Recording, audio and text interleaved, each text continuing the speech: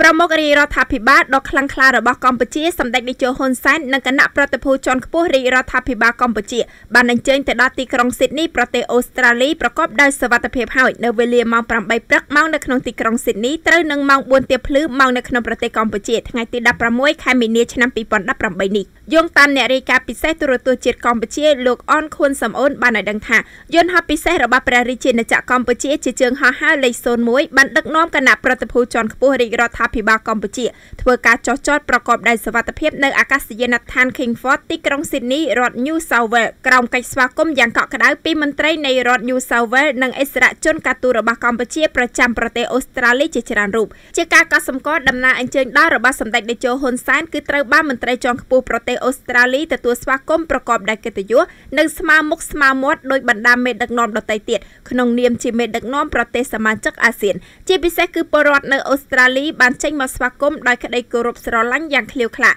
ហើយដំណើររបស់សម្ដេចមិនត្រូវបានរំខានពីក្រុមខ្មែរមាននិន្នាការប្រឆាំងមួយក្តាប់តូចនោះឡើយជាមួយគ្នានឹងបណ្ដាមេដឹកនាំអាស៊ានដទៃទៀតដែរសម្ដេចតេជោហ៊ុនសែននាយករដ្ឋមន្ត្រីនៃកម្ពុជាបានអញ្ជើញទៅដល់ទីក្រុងស៊ីដនីជាទីដែលមេដឹកនាំអាស៊ានទាំងអស់យាងនឹងអញ្ជើញចូលរួមកិច្ចប្រជុំកំពូលពិសេសអាស៊ានអូស្ត្រាលីដែលនឹងប្រព្រឹត្តធ្វើឡើងនៅថ្ងៃទី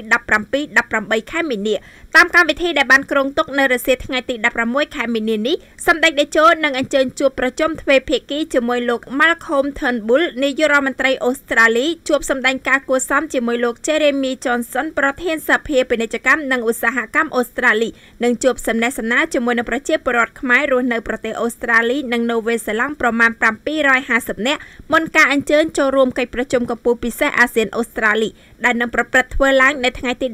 17-18 ខែមីនាសម្ដេចតេជោហ៊ុនសែននាយករដ្ឋមន្ត្រីនៃកម្ពុជាបានដឹកនាំគណៈប្រតិភូជាន់ខ្ពស់រាជរដ្ឋាភិបាលកម្ពុជាចាក់ចេញពីកម្ពុជានៅវេលាម៉ោងប្រមាណ 5:15 នាទីល្ងាចថ្ងៃទី 15 ខែមីនាឆ្នាំ 2018 នេះអិសរាជជនកម្ពុជាដែលនឹងអញ្ជើញអមដំណើរសម្ដេចតេជោហ៊ុនសែនរួមមានទេសរដ្ឋមន្ត្រីប្រាក់សុខុនរដ្ឋមន្ត្រីការបរទេសនិងសហប្រតិបត្តិការអន្តរជាតិទេសរដ្ឋមន្ត្រីអោមយិនទៀងអនុប្រធានលេខាធិការដ្ឋាននៃគណៈកម្មាធិការជាតិប្រឆាំងភេរវកម្មនិងជាប្រធានអង្គភិបប្រឆាំងអំពើពុករលួយលោកប៉ានសូសារដ្ឋមន្ត្រីក្រសួងពាណិជ្ជកម្មព្រមទាំងសមាជិកដទៃទៀតនៃរាជរដ្ឋាភិបាលកម្ពុជាយោងតាមក្រសួងការបរទេសនិងសហប្រតិបត្តិការអន្តរជាតិបានឲ្យដឹងថាក្នុងកិច្ចប្រជុំកំពូលពិសេសអាស៊ានអូស្ត្រាលីសម្ដេចតេជោហ៊ុនសែននាយករដ្ឋមន្ត្រីរួមជាមួយថ្នាក់ដឹកនាំអាស៊ាននិងនាយករដ្ឋមន្ត្រីអូស្ត្រាលីនឹងអញ្ជើញធ្វើជាអធិបតីក្នុងពិធីចុះហត្ថលេខាលើអនុសារណៈនៃការយោគយល់គ្នារវាងអាស៊ាននិងអូស្ត្រាលីស្ដីពីកិច្ចសហប្រតិបត្តិការប្រយុទ្ធប្រឆាំងភេរវកម្មអន្តរជាតិ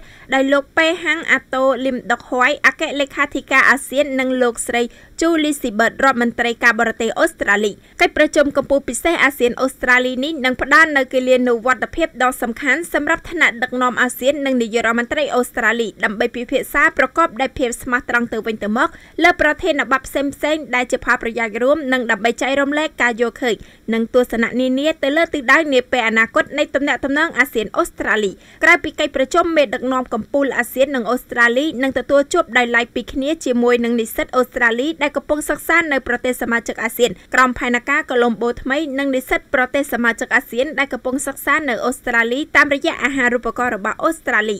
យោងតាមក្រសួងការបរទេសកម្ពុជាក្រៅពីអញ្ជើញចូលរួមកិច្ចប្រជុំកំពូលពិសេសអាស៊ានអូស្ត្រាលីសម្ដេចតេជោហ៊ុនសែននឹងជួបប្រជុំទ្វេភាគីជាមួយលោក Malcolm Turnbull នាយករដ្ឋមន្ត្រីអូស្ត្រាលីអញ្ជើញចូលរួមពិសាអាហារពេលព្រឹកការងារជាមួយលោកខៀនសួនហ្វុកនាយករដ្ឋមន្ត្រីនៃសាធារណរដ្ឋសង្គមនិយមវៀតណាមនិងលោកថងលូនស៊ីសូលីតនាយករដ្ឋមន្ត្រីនៃសាធារណរដ្ឋប្រជាធិបតេយ្យប្រជាមានិតឡាវឧបត្ថម្ភធំដោយ Website កំសាន្ត 188asia.com Sehome Technology អ្នកឯកទេសផ្នែកកាមេរ៉ាសុវត្ថិភាពតាមរថយន្តគេហដ្ឋាននិងការិយាល័យ